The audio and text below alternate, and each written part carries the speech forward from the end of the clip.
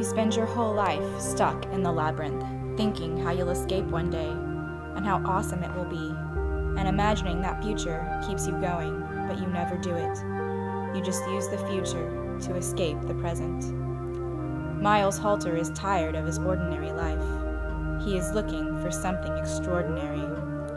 At Culver Creek Boarding School, he hopes to find his great perhaps. Instead, what he finds is Alaska Young. Alaska is like no one Miles has ever met. She's beautiful, funny, clever, and hell-bent on heading down a destructive path. The winner of the 2006 Michael L. Prince Award for Young Adults, Looking for Alaska, is the story of Miles' search to get out of the labyrinth and seek his own path. Will he make it out? And what will he discover along the journey? Find out in Looking for Alaska.